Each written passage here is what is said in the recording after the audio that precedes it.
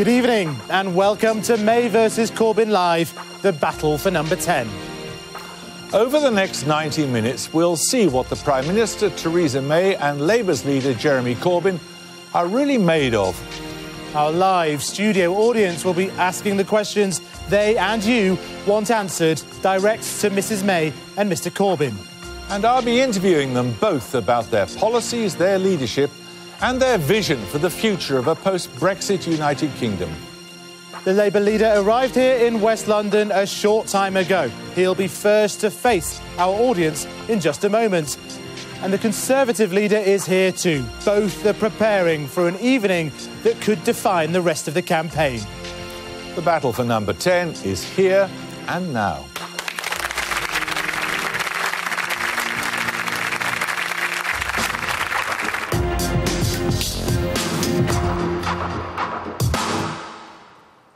Let's get things started then and introduce the leader of the Labour Party, Jeremy Corbyn.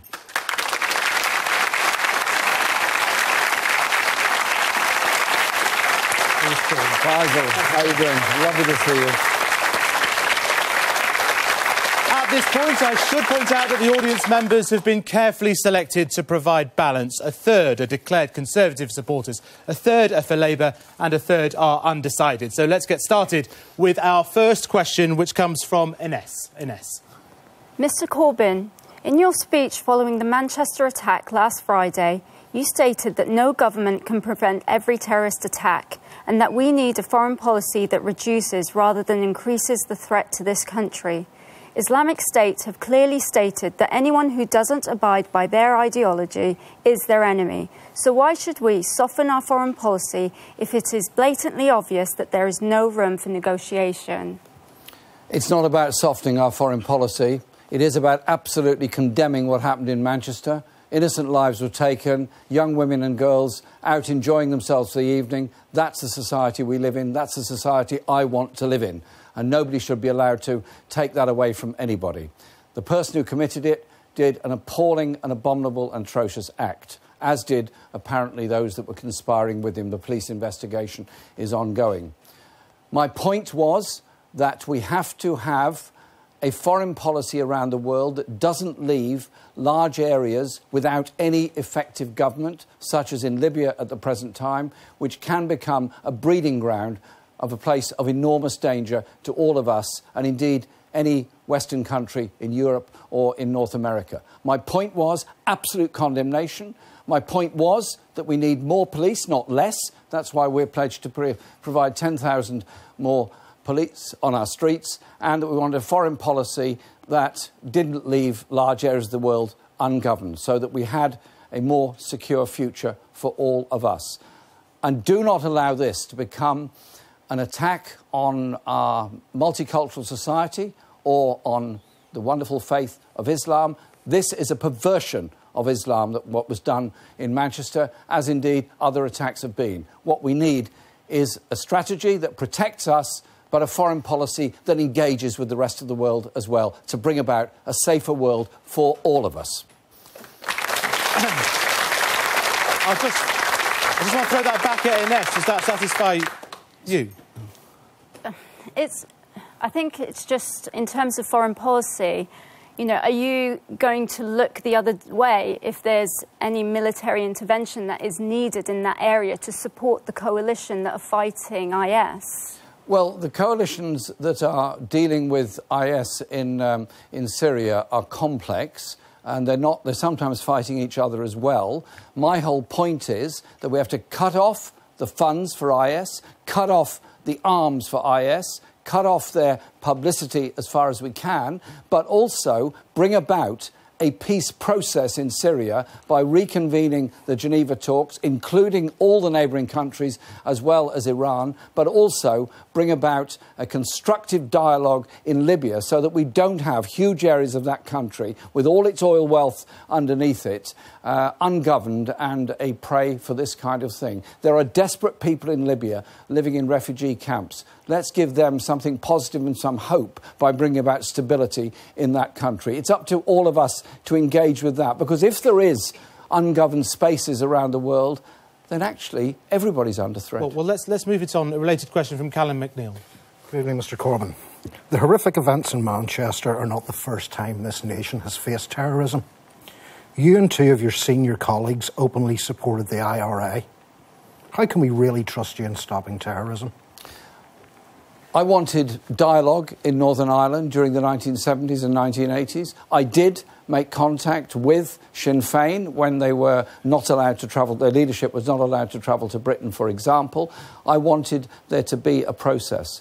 And that peace process came about by the actions of people such as John Hume, such as Gerry Adams, such as David Trimble, who eventually brought about the ceasefires with both governments, both the Conservative and later with the Tony Blair-led Labour government. And that brought about the Good Friday Agreement, which respects all the historical traditions of Ireland, which is obviously fundamental to bring about peace. And I think we should all be pleased that we've achieved a great deal through the Good Friday Agreement. And you know what? That Good Friday process, recognising those differences, has become a bit of a model for peace processes around the world, where people who were not talking to each other, worse than that, now travel the world together in order to promote peace and dialogue in the Middle East, in Colombia, and in the past in South Africa. I think we should be pleased about those achievements. Is it worth clarifying for Callum? Did you vote for the Good Friday Agreement? Yes, I did. Absolutely, okay. Absolutely voted. Okay, well, yes. Let's talk about something. I mean, Callum talks about, can we trust you on stopping terrorist threats? Let's talk about something practical. Armed police officers. Do you think there should be fewer? Do you think there should be more? The same? None? I think there should be what is necessary in order to save and protect life. I want to live in a society that is safe and secure. Ideally, nobody wants to see armed police officers anywhere. The reality is, at the moment, they are there and they have been necessary. Just a quick comeback, Callum. With all due respect, Mr. Corbyn, you didn't actually answer my question. You have openly supported the IRA in the past. And I can give you an example. Attending a commemoration for the 8 IRA men who were killed at Loughgall. Now, in your words, it was to honour them. Maybe you can share with the electorate why those IRA men were actually killed. The commemoration I think you're referring to was a meeting I was at in London where there was a period of silence for everyone who had died in Northern Ireland. Mr. Corbyn, the event was actually to commemorate the people who were killed in Loughgall. And the reason they were killed in Loughgall was they were on their way to kill British policemen. And the contribution I made to that meeting was to call for a peace and dialogue process in Northern Ireland. It's only by dialogue and process we brought about the peace in Northern Ireland. And I think that is a good thing. And I think going forward, we need to make sure that in the Brexit negotiations there is no return or to any kind of hard border between Northern Ireland and the Republic. OK, thank you, Callum. John Dare. John. Mr. Corbyn, like many voters, I approve of many of the policies in your manifesto. The problem I have is that I don't see you as someone who could effectively run this country. How can you convince me that you're the man for the job? We wrote this manifesto, which I'm glad you approve of, by consensus within the Labour Party and our affiliated groups and organisations, and from the contribution of hundreds of non-affiliated political groups who have very important views to communicate to us. We've put those forward, and in government, we will carry this manifesto out. This manifesto is about investing in our future. It is about investing in our young people for the future so that we don't have supersized classrooms, we don't have massive waiting lists in hospitals, we don't have 1 million people waiting for social care, we don't have thousands of people sleeping on our streets. The choice is quite clearly there. This manifesto, investing for the future, taxing more a bit, for corporation tax and for the very wealthiest, 95% will pay no more, or you can go down the road of continuing austerity, continuing cuts in all areas of public expenditure, and an ever-widening gap between the richest and the poorest in our society. I am very proud of this manifesto, proud to lead this party, and you know what? I'll be very proud to put this manifesto into action by legislation and by government. And I'm looking forward to the chance of doing it. Mr. Corbyn, John's question was actually, he likes the manifesto, but it was your own leadership he was questioning. Could you just address that to John? Well, I'm sure when John and I get to know each other, we'll get along fine, and we'll get to like each other. I'm sure we will. John, people have perceptions about each other. But you know what? In life, I meet lots of people. Some I agree with, some I disagree with, some I profoundly disagree with. But I always want to get to know them, because everybody I meet and everybody you meet knows something we don't know. You should never be so high and mighty you can't listen to somebody else and learn something from them. To me, leadership is as much about using this as using this. OK, Roxanne. Moving on to Roxanne. Where's Roxanne? Roxanne, there we go. Hi, Mr. Corbyn. I'd like to know, for people like myself who voted to leave the European Union and have voted Labour in the past, how are you planning to deal with immigration? The Conservatives have pledged a number. Why won't you? When we leave the European Union, we accept the results of the referendum. It's taken place. It's happened. We accept it. And the priority has to be negotiating tariff-free trade access to the European market to protect jobs in this country. That we will do. It also has to be about the future relationship with Europe, because they are, after all, our very close neighbours. On the issue you mentioned of immigration, the free movement is implicit in membership of the European Union. It obviously stops when we leave the European Union. In the future, there has to be managed migration, and it has to be based on the needs of this country and our economy and of the rights of family reunion. I'm not going to stand here and put a figure. Our Prime Minister has done that now in the third election running and has got nowhere near meeting that figure. I would say we have to have managed migration. We have to have protection of EU nationals living here, just as much as there should be protection of British nationals, of which there are very many living in other parts of Europe. But we should also remember and if people hadn't migrated to this country, we would have a much worse health service, education system and transport system than we have. The contribution that's made to your living standards and mine by people who have come here is huge. But I'll tell you what will change. We will not allow companies to bring in whole groups of very low-paid workers in order to undercut often fairly low-paid workers in this country, thus destroying their working conditions. And so that is part of that managed process. At the moment, we have some disgraceful undercutting and we have huge impacts on different communities. The other point I just make in finality on this, because I can see Faisal's moving his hands, is that we would also reinstate something that Gordon Brown introduced when he was Prime Minister, which was an impact fund for communities that had had an influx of new residents and needed support on vital local services. And so we accept the result, we negotiate with Europe, we have a good relationship with Europe, and we manage our own future. Just help Roxanne out here. You won't give a number, but the current net figure is 248,000. Higher, lower, well, the same? I would have thought under a managed migration system, it certainly wouldn't go up anymore. It would probably, but I don't want to be held to this, come down. That's a probability. But I would say we have to recognise that we do have serious skill shortages in this country because we have not invested enough in education and training for a very long time in this country. We need to turn that round. Miranda. Where's Miranda? Miranda. Hi. Hello. Hi, Miranda. How are you doing? By contrast, I'm a Remain voter, and I feel that the Labour response to Brexit has been lacklustre. I don't really see a big difference between the Tory and Labour responses, but it's a really big issue for me. Can you tell me why I should vote Labour instead of Lib Dem as part of the 48%? Because we have to accept the reality of the result of the referendum. It happened. It was a democratic choice. More people voted in that than any other recorded vote in our history. And so it's there. It's a decision. That doesn't mean we're leaving the European Union. It doesn't mean we're leaving Europe as a continent. It's still there, obviously, and we're going to have a relationship with it. I've said, and in answer to our friend over there, I said that we would guarantee the rights of European Union nationals in Britain to remain here. And indeed, within days of the referendum, Andy Burnham, who was then our Shadow Home Secretary, proposed that resolution in the House of Commons, and it was in fact carried by a huge majority because the Conservatives chose not to take part.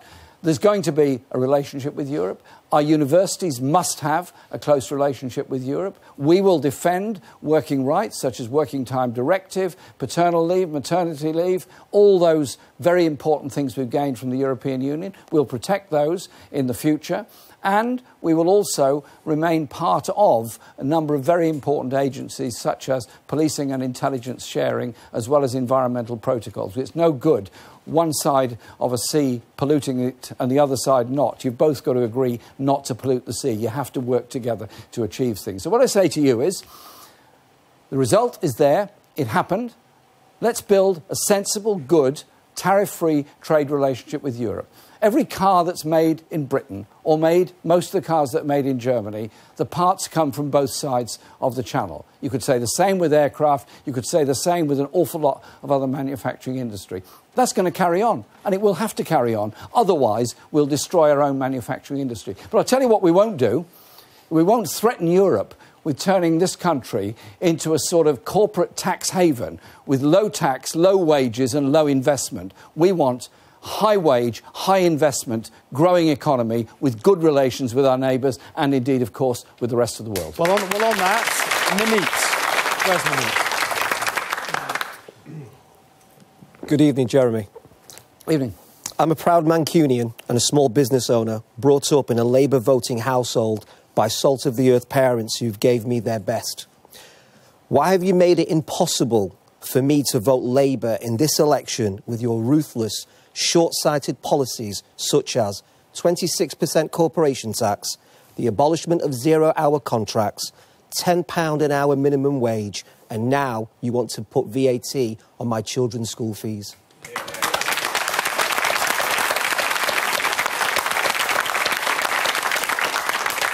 Corporation tax was 28% in 2010.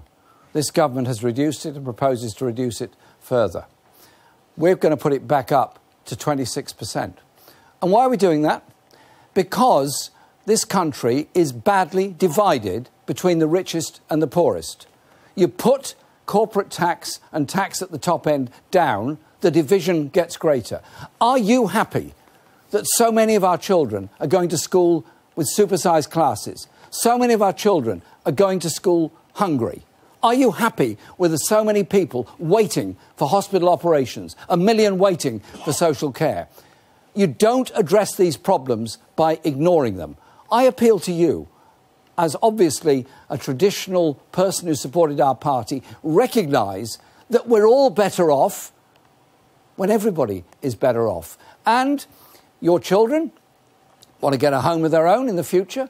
If we build the homes for them, both to rent as well as to buy, then they've got a better chance. Your children, I'm sure, would like to go to university. I do not believe we should charge fees for our students to go to universities because we all benefit from them graduating and becoming well-qualified citizens. So what we're proposing in this manifesto is transformational, because for the first time for many years, we're saying this younger generation should not be worse off than we are, or ones that went before. They should actually be better off. This is about rejigging the way that we run our economy. But I'd also say, to anyone running a small business, I work with small businesses. I talk to them. I listen very carefully to what they have to say. They are often very badly exploited by much bigger business who delay on payments, often don't pay at all, and force them out of business. We want a society and an economy that invests, and a legal system that protects those that are working really hard.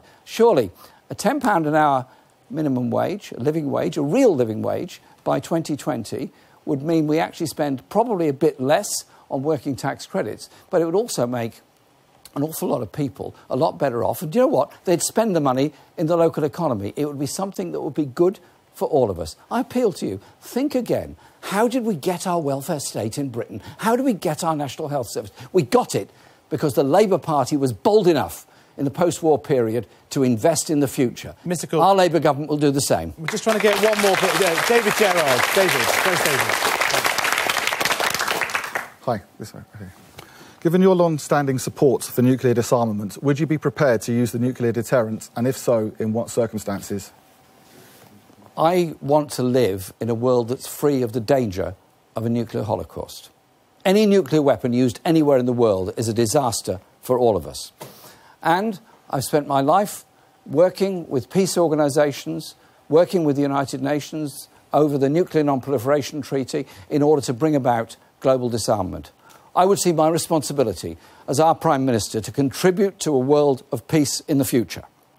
That means being very serious about the dangers, very serious about promoting what China is trying to achieve in Korea with the six-party talks, be very serious in what President Obama achieved with his agreement with Iran, but also look at the other threats that we face as well.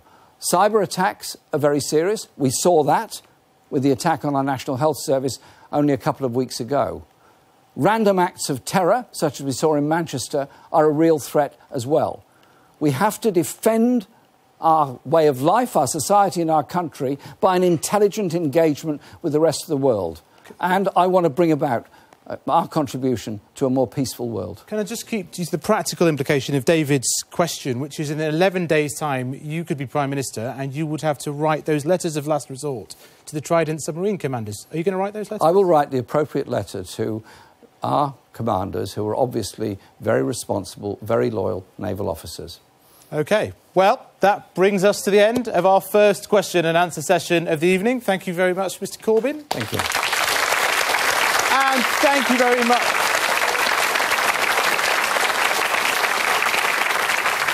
Coming next, Mr Corbyn head-to-head with Jeremy Paxman.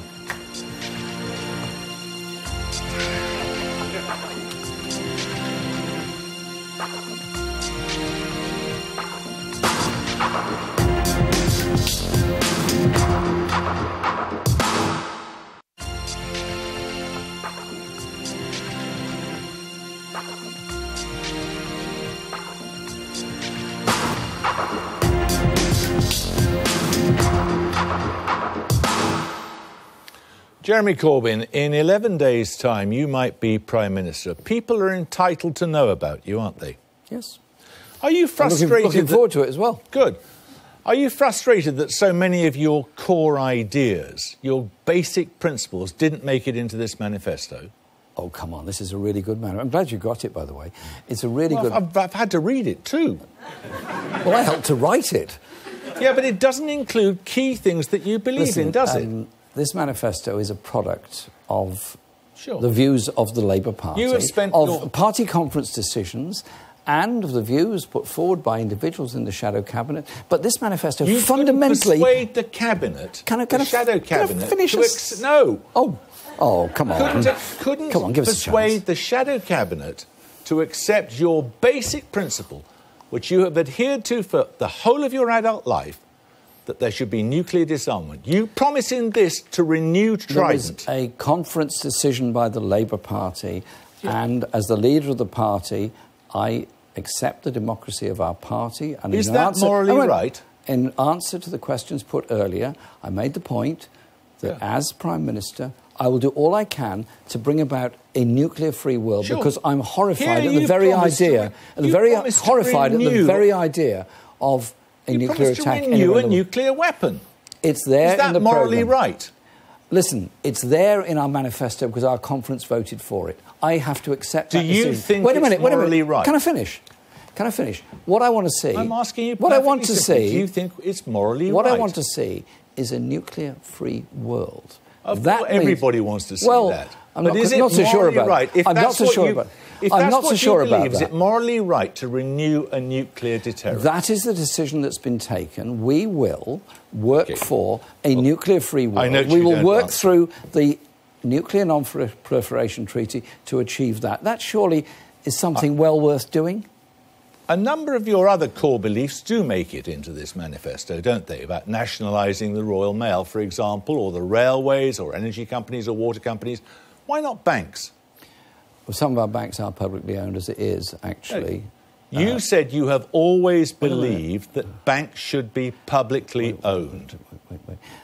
There are some banks that are publicly owned. We will be promoting building societies, cooperatives, and we will be promoting a national investment bank, which won't be a lending bank, it will be an investment bank. No, you believe that is an important part of it. Public ownership of retail banks. An important part of directing investment in this country. Of the retail banks, RBS is largely publicly owned. There is a public stake in most of the other banks, and that we will keep. I would always favour banks being in public ownership. You said that in 2013. Yes. You do.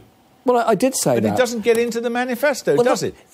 Jeremy, what we seem to be struggling with here is an understanding of a process that brings about a manifesto. No. What we're struggling with is how much this represents what you believe. I am not a dictator who writes things to tell people what to do. This is a product of a process in our party. That's why I was elected leader of our party, to give a voice to the members and those that are affiliated to our party. All right, let's take another aspect of it.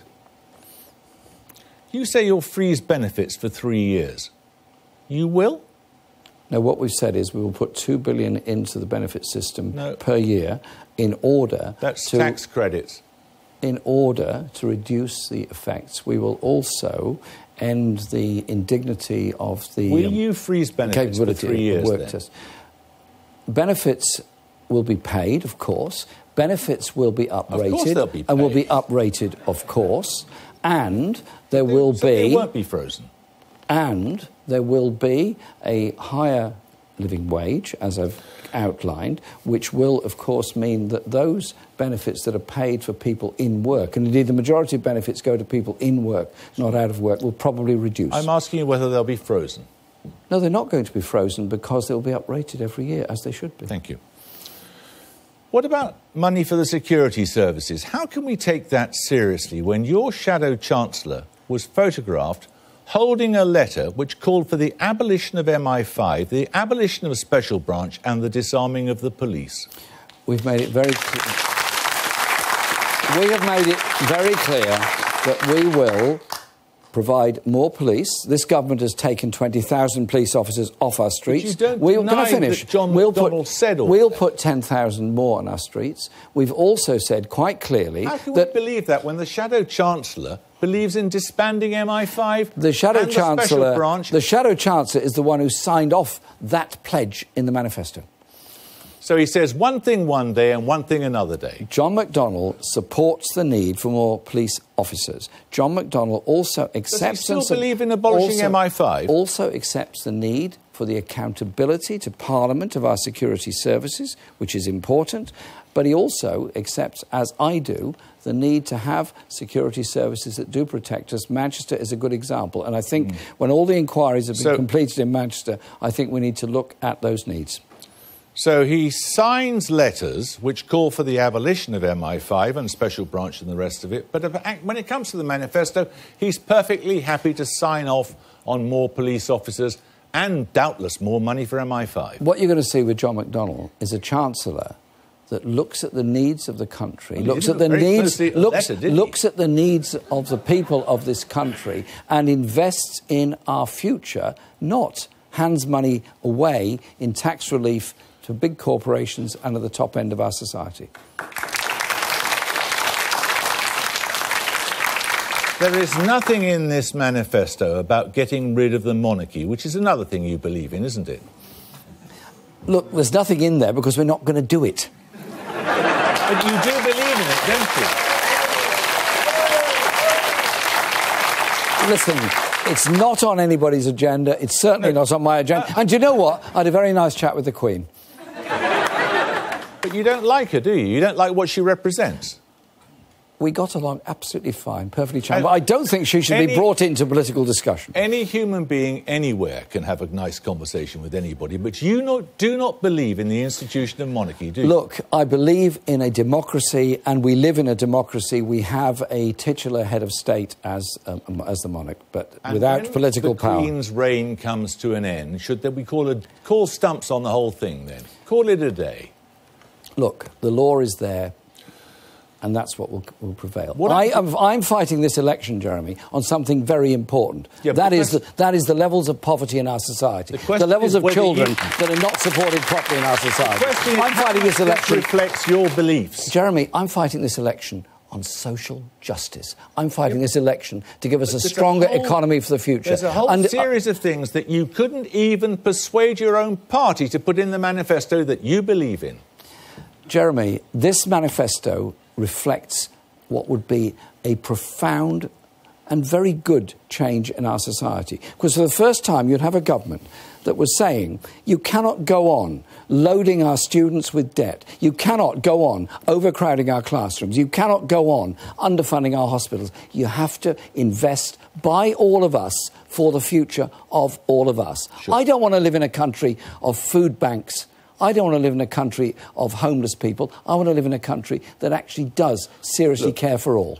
When you're Prime Minister, you will have to take this country into negotiations with the rest of Europe. Yes. When they look at you and they see a man who cannot get his core beliefs into his own manifesto, are they going to take you seriously?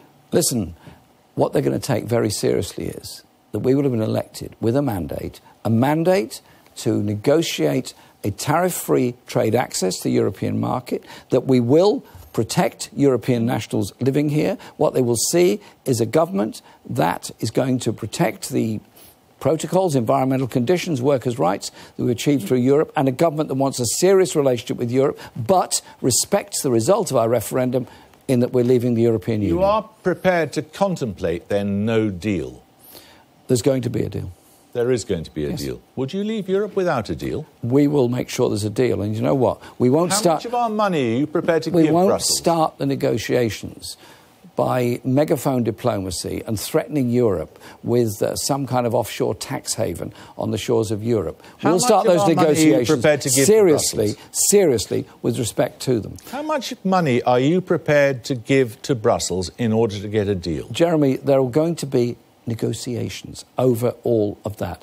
I've seen the figures that Michel Barnier has bandied around. I don't recognise those figures. Others may not also. We will obviously negotiate. And where we have a legal obligation, it must be met. Where the EU has a legal obligation, it must be met. But we have to recognise... So you've done some sums? We have to recognise... You've done some sums, haven't you? We have to recognise... You know how many billions it is. We have to recognise we're leaving the European Union. The priority has to be tariff-free trade access, because we have a lot of manufacturing industry... Haven't you done any sums? Can I finish, please? Really? Just for a second? No, I'm asking you for a figure. Trying to explain... How much are you prepared to give to get a deal? Jeremy, I'm trying to explain the basis on which we propose to negotiate. And I'm asking you a very simple question. How much are you prepared to pay to get a deal? There is no answer to your question, because nobody could answer it at this stage. You don't know. I've said what we would do is pay that we are legally required to do. There will have to be an agreement on trade access. Now, it's not a one-way street, because all of our manufacturing industry relies on supply chains across Europe, as indeed many European manufacturers supply supply chains from this side of the Channel as well. Would a Corbyn Brexit mean lower immigration to this country from outside the EU? We had that discussion with the audience earlier on. Free movement... You said probably. Free movement ends when we leave the European Union. We will, as I've said... So you're not giving any guarantee on immigration? I've said we'll protect the rights of EU nationals here, and we want the same for British nationals across Europe, because these are people, their families... I'm asking you about immigration. Yeah, and we will stop the undercutting that goes on by importation of low-paid workers. There will be migration of managed... necessary to sustain our economy. I'm not going to sit here and make promises. Theresa May has done that for the third election running and hasn't got anywhere near meeting her promises in the last two. So you're not making any promise about whether you would reduce immigration? I suspect it would probably be slightly less or less. Probably. But probably is hardly a commitment, is it? Nobody... Do you think there are too many immigrants in this country? Listen, we require migrant workers to maintain our health service and much of our industry. We have a skills gap because we haven't invested enough in skill training. Let's look at the security of the state, then. The primary duty of a Prime Minister, the overwhelming duty, is the protection of the state. And yet the only time in recent history that there has been an invasion of British soil was the invasion of the Falklands. And you recall what you said then, well, don't you?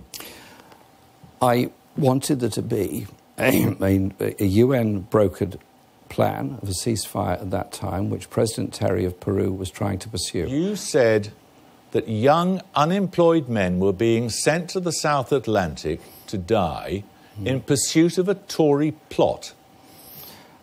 What I wanted was a stopping of that war. I didn't want any young men, British or Argentinian or anybody else, to die in that war.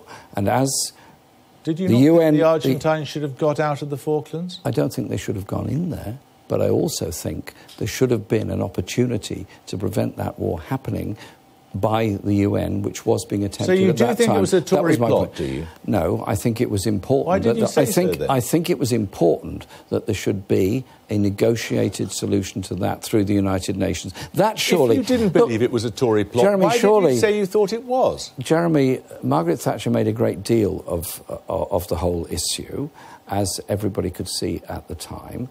I felt that she was exploiting the situation, but there has to be, at the end of every conflict, there has to be a peace process. So why don't we start with the objective of trying to get a peace process? Looking back on it, you realise you were use our wrong, councils through the United Nations to achieve because that. it's quite possible that in a couple of weeks' time, if you're sitting in Downing Street, the Chief of the Defence Staff could come to you and say, we have eyes on a man in Iraq or in Syria or in Afghanistan who is plotting a bombing campaign in Britain. You have 20 minutes to make up your mind as to whether we take him out with a drone strike. Now, if you think... Do you think that's a Tory plot as well? I would want to know the circumstances, the evidence, and what would happen... It's happened before. And also what the effect of it would be on innocent civilians around, because... You would be prepared to take such a decision, would you? You would be prepared to take such a decision. Taking somebody, killing somebody actually happened outside Parliament, what, a month ago, didn't it? Yes. And I think you have to look at all the evidence that's there. But you can't answer a hypothetical question without the evidence around it. But it's not really hypothetical. It's a completely hypothetical with David question. Cameron and Jihadi John. It's a completely hypothetical question. We have to look at the evidence that's there at the time. You would be prepared. We have to look at the evidence that's there at the time to make that fatal decision one way or the other. Why did you describe the killing of Osama bin Laden as a tragedy? Because I think he should have been arrested and I think he should have been put on trial. And he could have been. You think that was a tragedy?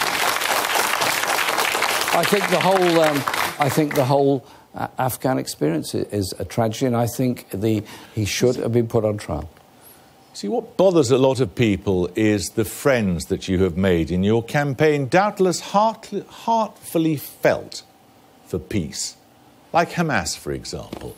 You know that Hamas have killed civilians, and yet you call them your friends.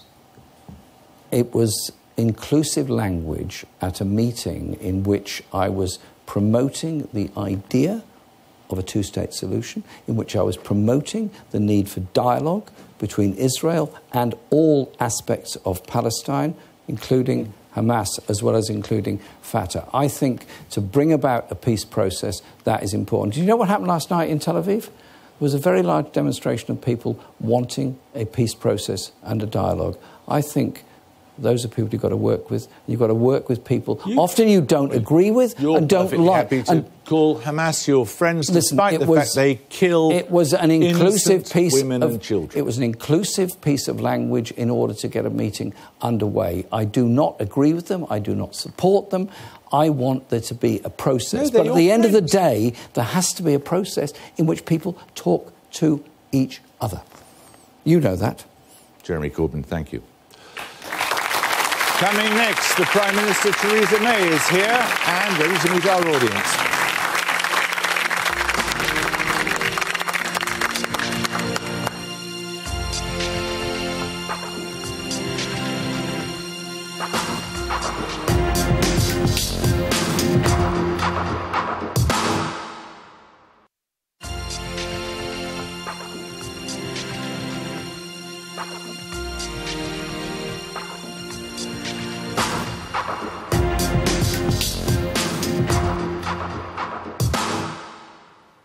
This is May versus Corbyn, the battle for number 10. It's time for our audience and you at home to meet the Prime Minister, Theresa May.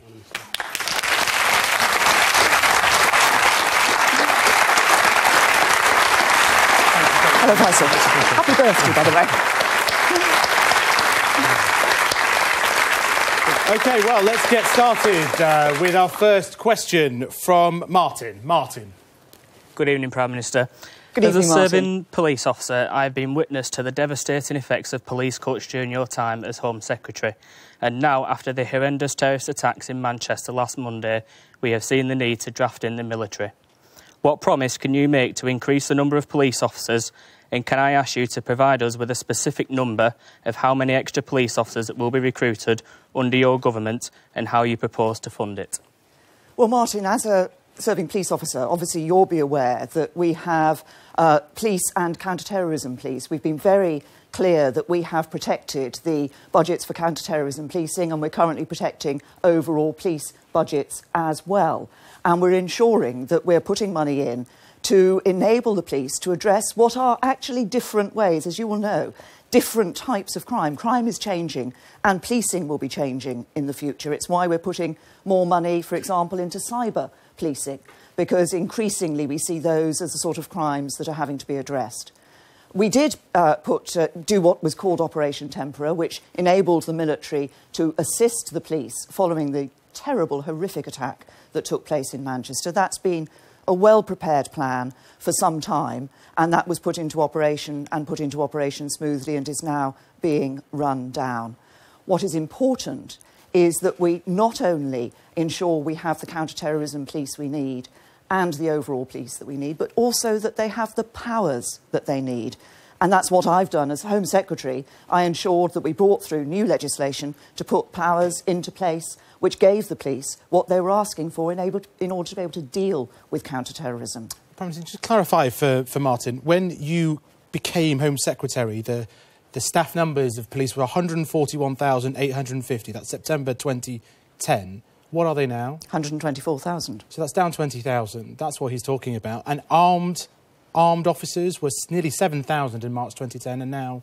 We're currently having an uplift in the number of armed officers. We agreed that not just the normal armed officers should be increased, but actually the counter-terrorism specialist officers as well. But they were cut over 6 years, and you've had to put them back up. Was that a mistake? What we had to do when we came into government in 2010 was to ensure that we were living within our means, and that was very important because of the economic situation we'd inherited. Now, what we need to do in policing terms is ensure it's not just about the numbers of police. People often focus on the numbers of police. It's actually about what the police are able to do and how they are being deployed on our streets. As I say, in counter-terrorism policing, we have protected those budgets and we're currently protecting police budgets. But crime is changing. And the sort of job that the police officers need to do is changing. That's why we're also putting extra money into things like cybercrime, because that's today's world. So a government has to ensure that we're keeping abreast with the changes that take place, with the challenges that there are out there that we need to deal with. And of course the terrorist threat is severe. That's where it is at the moment. But that's why we ensure that our police, our security service, have that counter-terrorism budgets. We are increasing the budgets for our security services as well, but also that they have the powers they need to do the job. Just a quick comeback, Martin. I appreciate you protecting the budgets, but we still need the staff to carry out the role of a police officer of keeping the public safe. OK, well, let's move on to Philip. Philip. Prime Minister, in my first job 74 years ago, I earned the princely sum of 31 shillings a week, which is £1.55 in current money. I lived in a council house with my 4 siblings and my parents in the George Orwell's Wigan of the 1930s.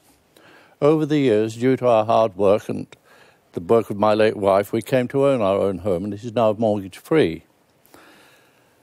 I don't like the prospect of being unable to leave it to our family with a greatly eroded value, which I fear is what would happen if you were to introduce your so-called dementia tax. So why, Prime Minister, should we, in my generation, vote for you? Well,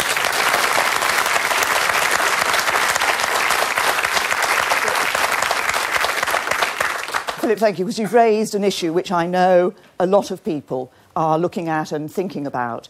And it's a really important issue because one of the great challenges that we face as a society and that government faces is the fact that our society is ageing. We see more people. It's great that people are living longer, but of course that has an impact in terms of the services we have to provide and ensuring people can have the dignity in their old age. Now, the situation, as I'm sure you know at the moment, is that if you require care and you have savings of more than £23,000, you have to pay for that care. And if the care you require is residential care, then your house, the value of your house, is taken into account. So what happens is people are paying for care. People are finding that they are having to sell their house. Many people are having to sell their house to pay those care bills. And many find that they're not able to leave the money to their families. Now, I want to take those risks away, and that's what the proposals I've put forward are about. It's about ensuring that nobody is going to have to sell their house to pay for care in their lifetime. It's about ensuring that £100,000 of savings, of assets, are protected to pass on to the family. We'll put a cap on the an absolute cap on the level of money that people have to spend on care. And I think what we're doing is ensuring that we can have a sustainable solution for the long term. If I can just give one figure, Faisal, in 10 years' time, there will be 2 million more people aged over 75. If we don't address the issue of our social care system now, then it is going to collapse. We need to do it, and do it in a way that's fairer to younger generations. And that's what my plans are for. Prime Minister, can you just clarify for Philip and people at home, what is the cap? Is it a manifesto policy that there'll be a cap? There will be a cap, yes. What we set out in the manifesto was the principles of our position. I then saw a lot of scaremongering about that. I heard a lot of scaremongering about it and recognised that people would be worried as a result of that. 100,000, so we clarified that there will be a cap. But what we will do, Faisal, is not just put a figure on it. What we will do is publish a green paper, a consultation document. We'll listen to people, we'll listen to voters, we'll listen to charities and organisations working with older people. We'll take people's views on where that cap should be. And I think that's a fairer way to do it. OK. Amanda. Good evening. Are we dividing England and Scotland by allowing a winter fuel allowance for over 60s in Scotland? Is this fair? Well, we have a situation, as you know, where there's a devolved government in Scotland, and they have the ability to make separate decisions on a whole variety of issues affecting people in Scotland, and they've been given extra powers in relation to dealing with welfare. So it is up to them to make that decision as to how they choose to apply certain welfare benefits. We have said, and we will, in government, means test the winter fuel payment. And the reason for doing that is this. At the moment, we have a situation where pensioners who are better off are getting that help and support, where you see working families who might be struggling not getting that sort of support.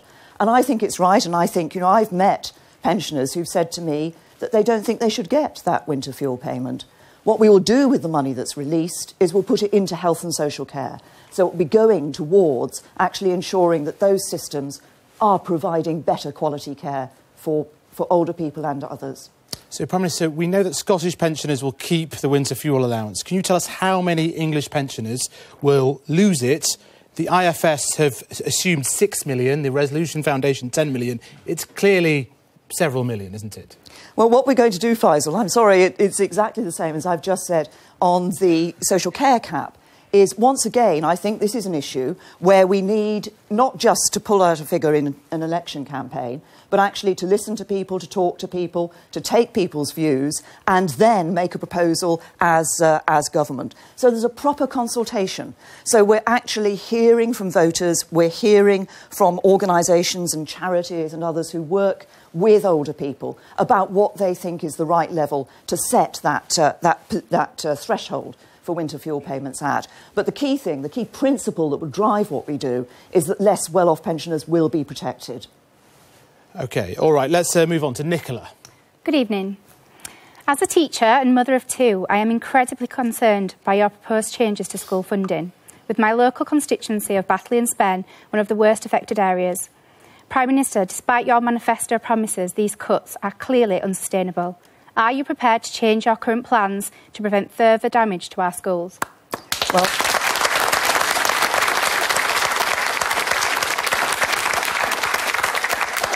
Nicola, what we will do in government is put further record levels of funding into schools. But we also do want to look at ensuring that the money is being distributed in a fair way. And as you probably know, there are some schools in the country today that may receive twice the amount of funding for a pupil that other schools receive. I think it's important that we see a fair way of funding our schools. What we're committed to is ensuring that as we introduce that, schools won't see any cash reduction in their level of funding. But I actually want to do more than that, because I believe that education is absolutely crucial. We want our youngsters to get the best possible start in life. And that's why I want to see a more diverse system of schools available for people. I want to bring in some of the expertise that we see in universities, for example, in supporting schools. There are some good examples of that at the moment. Let's do more of that. Let's make sure that every child has a good school place and a school place that is right for them, because that's about ensuring they get the best possible start in life to be the best that they can, because I want our society to be one where it's down to your talents and hard work how far you go, and not where you came from or who your parents are. I think Nicola's question was about per pupil funding in real terms. You've said it's going to go up 4 billion, but that is going down. In real terms, per pupil, it is going down. Can you clarify that? Nobody can guarantee the real terms per pupil funding increase. In the Labour Party's manifesto, we know the figures don't add up. What is important is that as we look... You've clearly failed. Just please let the Prime Minister answer. Sorry. Please. Sorry. What we need to do is to ensure we will put those record levels of funding into schools. We need to ensure that we get that better spread of funding in terms of the fair funding formula.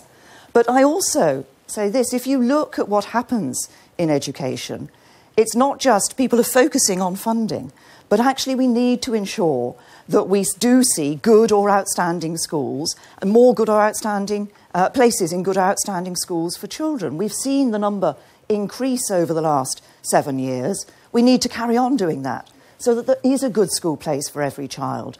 And that isn't just about funding, it's about a whole variety of things that go to make up really good education for children. OK, next question, Joy. Oops. Hello, I'm over here.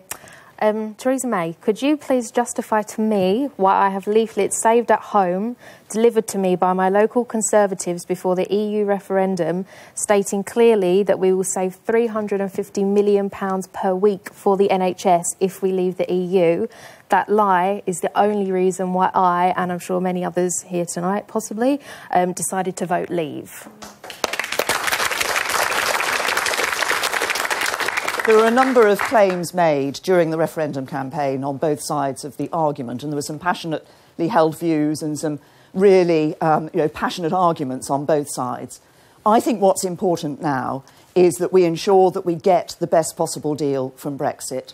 That is about negotiating a really good deal for Britain. It is about ensuring that in future we won't be sending vast sums of money to the European Union every year as we do as members of the EU. And we will be able to look at what, as funding comes back, how we use that funding. But it is important that we get that best possible deal because it underpins so much else of what we want to do. And we can only get that deal if we've got a plan to go in there and really stand up for Britain. And the negotiations will start 11 days after Election Day. So we have to know what we're doing, we have to have a strong hand in the negotiations and be very clear about getting the best possible deal for Britain. That wasn't quite an... Are you happy with that answer, Joy? Well, there we go. Persuaded Joy. Well, let's move on to Angela. Prime Minister, I'm a midwife in Devon, and I believe the wealth of a nation lies in the health of its workforce. How do you justify the chronic underfunding of the NHS that I see at work, considering that we now have one of the lowest budgets according to GDP?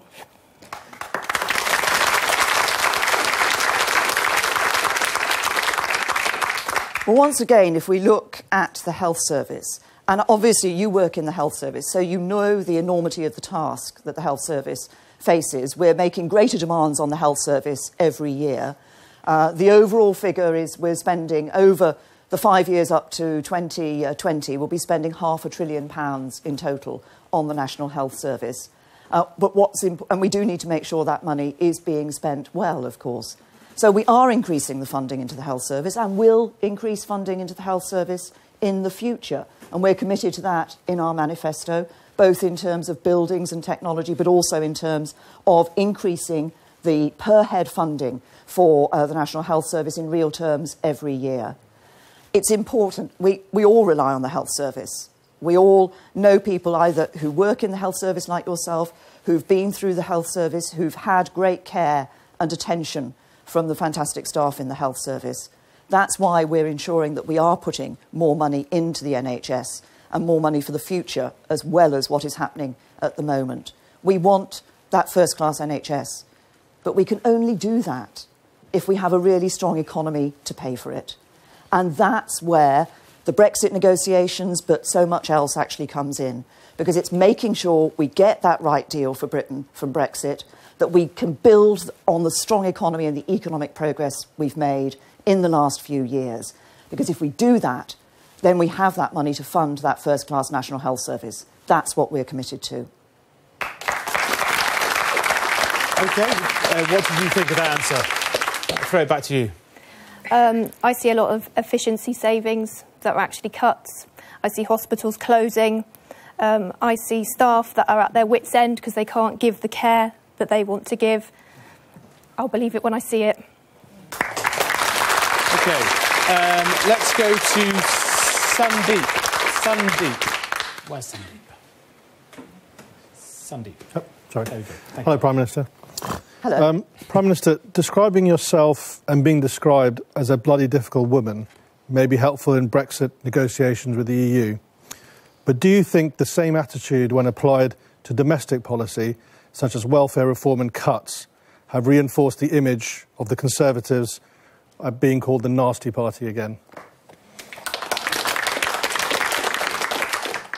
When I was described as, in the terms that you've said, as a difficult woman, I think it was about, because my colleague who used that term saw me as somebody who actually stood by what I thought was right and was willing to fight for what I believe is the right thing to do. And that's what drives me. It's doing what is the right thing by the country. And sometimes you have to be difficult in order to do that. But if I look at what's coming ahead to this country, we stand at a very important moment in our history. We have the opportunity now to really change this country for the better, for the future. And that is about tough negotiations for Brexit, but it's also about facing up to those domestic challenges like the ageing society, like the changing face we see in the workplace, the increased technology in the workplace. All of these are things that we need to have a government that recognises it, is open about those issues, and is willing to find ways of addressing them. And if in order to address them and do the right thing by the country, it takes being a difficult woman, then that's exactly what I will be. So Prime Minister, the question was about nasty party applied to domestic policy, and you're asking fairly uniquely for a massive majority. Already, Prime Minister, you want a really big majority. That will also apply to domestic policy. And you voted for things that subsequently you turned on, like tax credit cuts in 2015. Isn't that what will not be able to be turned around when you have a larger majority, if that's what you get? Well, you say, what I'm doing, Faisal, is actually going out across the country, asking people, yes, to put their, for me to gain their trust so that they will support me at this election. Because I think it is important to have a strong hand in the negotiations for Brexit, to have that strong mandate for those negotiations. But we also have a lot of challenges to face here in this country. And as I've said, Brexit is one of the challenges, getting that right. Our ageing society is another. The divisions within our society is another. And the issue of making sure we have a strong economy and facing the impact of changing technology and the impact that's having on our lives and our workplace, as everybody will know. These are big challenges ahead. And the domestic policies that I've set out are policies to address those challenges. And some of them will involve difficult choices. But I think it's right, if I'm saying to people I want a mandate to be Prime Minister and to have the government of this country, that we're actually open with people, that there will be some hard choices. OK, well, that brings us to the end of our second question and answer session. over the evening. Thank you very much, Prime Minister. Thank you. Thanks again to the audience for their questions. Coming next, Theresa May sits down with Jeremy Paxman.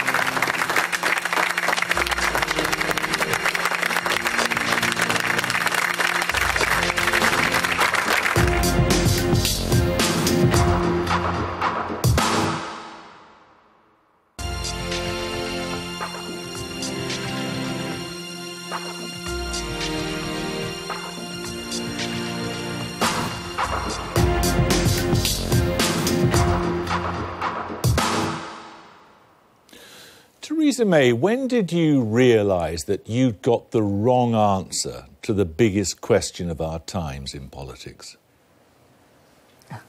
Well, I'm tempted to ask you, Jeremy, what do you think? Do you mean that you're talking about Brexit? Well, of course. Right. Well, there are lots of challenges in our politics at the moment. There are lots of challenges that the government face. I'm just curious, what was it convinced you that Brexit was so bad for Britain? I set out my reasons for deciding that we should, on balance, stay within the European Union. I voted to remain, I campaigned to remain. And when did you change your mind? The British people were given the choice, and the British people decided that they wanted the United Kingdom to leave the European Union. So you're now stuck with trying to deliver something you believe is bad for this country? I'm delivering what I believe the British people want their government to deliver. And I think it's very important. I think it's not just an issue about Brexit itself. It's actually an issue, to me, about trust in politicians. Hang on a second. You said in March last year that we would be more secure, more prosperous and more influential, virtually in those words, if we stayed in the European Union. And now you want to take us out of it. And I also said that the sky wouldn't fall in if we left the European Union. So you have changed your mind, have you? We gave people the choice. You've changed your mind? I'll answer that in a minute. We gave people the choice, Jeremy, and the British people decided to leave the European Union. Yeah. And I think it's important for them to see their politicians delivering on that choice and respecting the will of the people. And what I think is... Sure, OK. So you've changed your mind? What I am now doing is... Have you changed your mind? I think there are huge opportunities. Have you changed your mind? Jeremy, I know that you have used this tactic and you want I'm just trying to get an answer. Yes, that's all. You can say yes or no. I haven't changed my mind. Yes, I have changed my mind. Say what you like. I take the view that we can make a success of Brexit. I take the view that the British people want us to make that success. Of course, Jeremy, as Prime Minister, I've been out there already ensuring that the negotiations are going to start, and I want to ensure that there's a strong hand in those negotiations. I believe in making a success of Brexit for the whole of the United Kingdom. But you don't really believe in it, do you? I believe in making a success of Brexit. Let me look at it another way. How was it that people like Boris Johnson, Michael Gove, David Davis, Priti Patel, even Andrea Leadsom, they all got it right and you got it wrong? I voted... Well, there's no gainsaying the fact that I campaigned to remain and voted to remain. Sure, but I also still think it's a duff idea. I said it was a balanced... Sorry. You still think it's a duff idea, don't you? No, I think that... You haven't changed your mind. Look, the referendum drew a line under those debates. What the referendum did was took the view of the British people. Now, I think it's right that we do that now. And I genuinely think that if we get Brexit right, and this is really important for us, if we get Brexit right, we can make a real success of the opportunities that open up for us. But we can only do that if we grasp those opportunities. But you still think it's a bad idea? No, I believe we're doing the right thing in making a success of Brexit. Well, of course you want to make a success of it. Can we look at something else that you've changed your mind on, or perhaps not changed your mind on? Social care. Now, you had a manifesto commitment which said there would be a cap on the cost of social care. Then your latest manifesto dropped that. And for clarification, the Health Secretary said there will be no cap. And 4 days later, you said there will be a cap. We had... what Jeremy Hunt was talking about and what we referred to in our manifesto was the specific proposal. This proposal was put forward by Andrew Dilnot a few years ago when he was asked by government to look at the social care issue. And if I just explain why we rejected that Dilnot proposal, Jeremy, It was because, for two reasons. First of all, because it was going to be paid for out of general taxation. And secondly, because that deal not proposal protected wealthier pensioners but did nothing to protect pensioners on modest incomes. Now, the proposals I've put forward actually do that. They do help pensioners on modest incomes, and crucially, they ensure we have a long-term, sustainable solution for social care. OK, you have said earlier that it's very important that people can trust their politicians and their governments.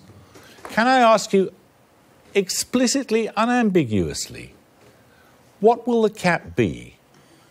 Well, as I've just answered, I'm not going to give you a different answer from the one I've given Faisal. No, it's not about not knowing, Jeremy. It's about thinking what... It's about you thinking, don't know, do you? It's about thinking what the right approach is to get to that figure. But you don't know. What we want to do is to ask, is to consult, is to listen, and then to determine what that cut will be. Have you even thought what the cost of the taxpayer will be? I think that's only fair to people, that we actually go through that consultation and say to people and take people's views as we determine that cap. Just at a philosophical level, you said you went into politics to help the just about managing. How is enabling rich people to pass on wealth to the next generation helping the just about managing?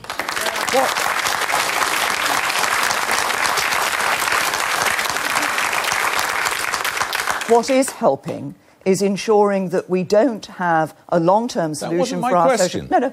No, my question was how it helped the just about managing. And I'm answering your question, You're not. Jeremy. You have asked me about the just about managing and how they're being helped. And what I'm going to point out is that if you have a social care system which relies on taxing those just about managing at higher levels, that's not helping them.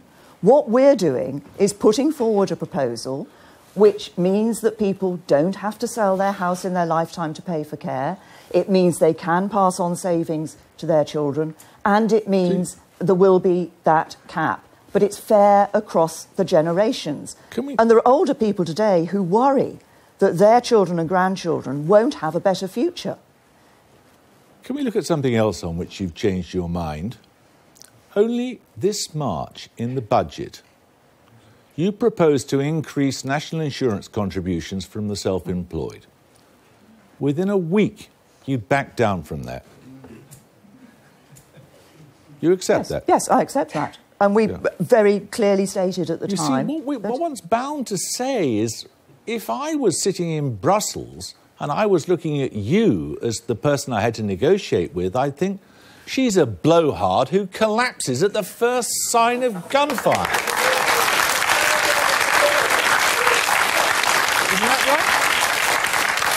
I think, Jeremy, you'll find that what the people in Brussels look at is the record that I had of negotiating with them in Brussels and delivering for this country on a number of issues on justice and home affairs, which people said we were never going to get. All right. And I got those negotiations. Can you remind us how many times you told us after you became Prime Minister that there would not be a general election until 2020? You did, didn't you? I mean, I got to a grand total of 6 times on which you or your spokesman said there wouldn't be one. And I said there wouldn't be a general election. And after I became Prime Minister, I felt that the most important thing for the country was the stability and getting on with triggering the Article 50 so that we made sure that we were delivering on that vote on Brexit. What became clear when we were going through that process is that other parties want to frustrate that process of those Brexit negotiations. We have the Liberal Democrats wanting a second referendum. That's all happened since March, has it? We have well, actually, it was March. It was in March that I triggered Article 50 by writing the letter to the European Council. It was in March you told us we didn't need to have a general election because it would destabilise the country until 2020. And what became clear as we were looking through those negotiations, as they started those negotiations, started the process of triggering them, what became clear, increasingly clear, as is clear in this election campaign, is the desire of other parties to frustrate the will of the British people. That's why I thought it was right to go out for an election.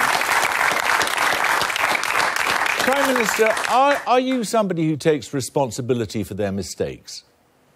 I take responsibility for the decisions I make, Jeremy. Right.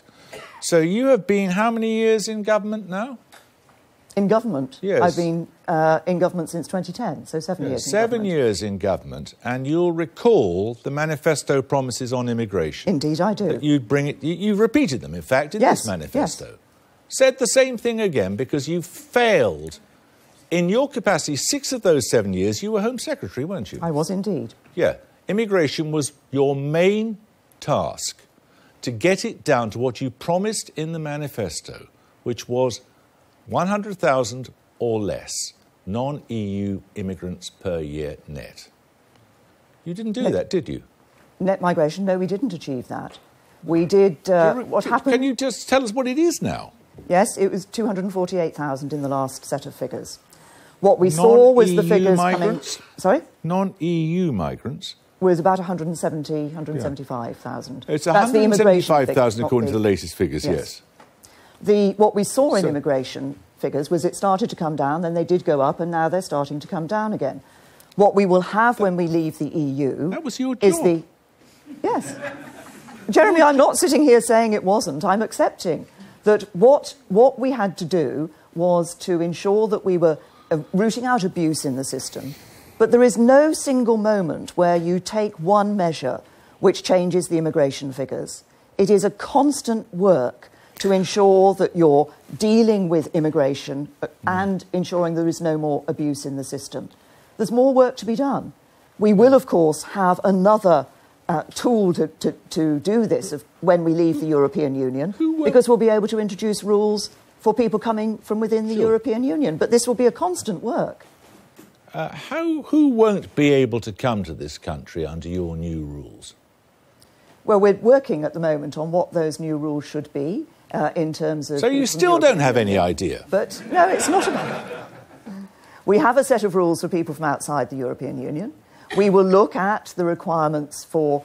One of the things we do is ensure that it's possible for people to be brought in where there are skill shortages, where there is a need for people to come to work. And what's the damage going to be to the economy? Have you worked that out?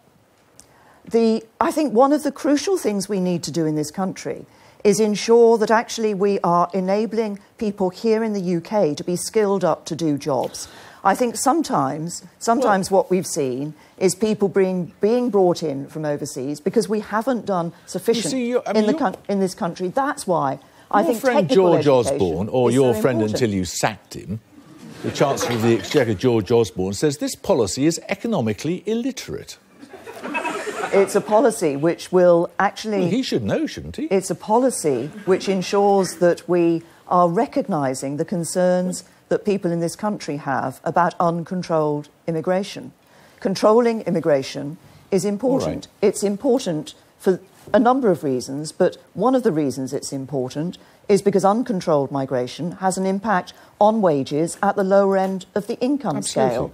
Yeah. People feel an impact from that. That's why I think it's so important that we keep working at this and we keep... And you say it's much easier. It'll be much easier once we've left the European Union, won't it? We will be able to introduce rules for people coming from within the European Union once we've left. That's been a piece of the work on immigration. How much of our money are you prepared to give Brussels in order to get a deal? I don't think it's going to be about paying over money to get a deal. What I think is important You're is not that... prepared to pay anything. I mean, David Davis said he'd walk away at 100,000. 100 billion, sorry. We've made clear, I've put it in the manifesto, that we will look for a fair... Would you pay 100 billion to leave the European Union? That we will put a fair settlement, look for a fair settlement of our rights and obligations. There are a number of figures that are being quoted and being around, a number of them coming from Have you got any figure in your head? Union, a number coming from the European Union itself. We will look at our rights and obligations. Have you got a figure in your head as to how much it's worth paying to get out of this club? It isn't a question of what it's worth paying to get out. It's a question of what is going to be the right deal for us to leaving the European Union, which will stop us from paying huge sums of money into the EU every single year, which will enable that we have control of our money and our borders and our laws. But you wouldn't walk out, as David Davis says he would, if there was a request for 100 billion. You wouldn't walk out there. We will be there to negotiate the right deal, but what I have said is no deal is better than a bad deal. We have to be prepared to walk out. So you are prepared to walk away from the European Union with no deal? No deal is better than a bad deal. And let me just tell you... That wasn't exactly my question. Yes. My question was, are you prepared to walk away... By definition, if I'm prepared to say that no deal is better than a bad deal, I want to get a good deal from the European Union. What I don't want is the sort of bad deal that some people are talking about. If you think about it, some people in Europe are talking about punishing us, and that would be a bad deal for us. Some people here in the UK talk as if they're willing to do anything to sign up to a deal with the European Union, and that would be a bad deal for us as well. So we need to negotiate and negotiate hard. To leave the European Union with no deal? As I say, no deal would be better than a bad deal. You are prepared to leave the European Union with no deal? I think you can take it, Jeremy. No deal would be better than a bad deal. Yes, you said that repeatedly. Yes.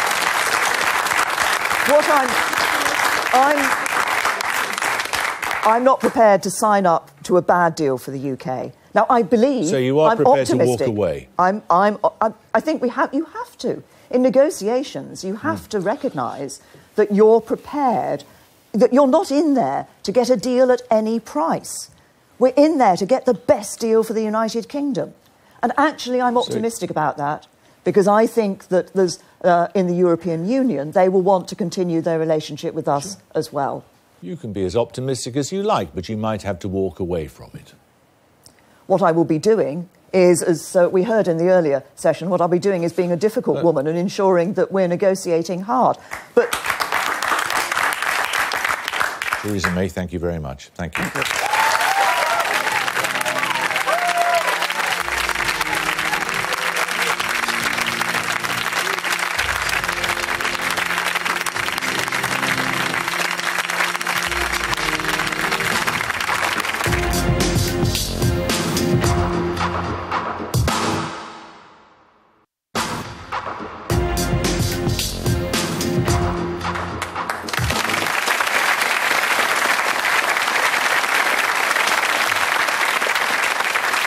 Welcome back. You've been watching May versus Corbyn, the battle for number 10. The Prime Minister told our live studio audience a Conservative government would deliver a long-term sustainable solution for social care and that she's prepared to leave the EU with no deal rather than a bad one.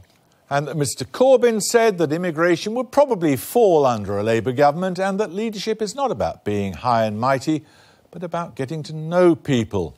If you want to watch again, you can watch the whole programme on 4/7 at 1:05 tonight. It'll also be available on demand at all 4. You'll also be able to see the full programme at Sky News Catch Up, on the Sky News app on Sky Q and on Sky Go. And of course, coverage of the battle for number 10 continues on Sky News TV and mobile. There are 9 days of campaigning left before polling day. We hope our programme has helped you decide a little. Thank you for watching, and thanks to our audience. Good night. Good night.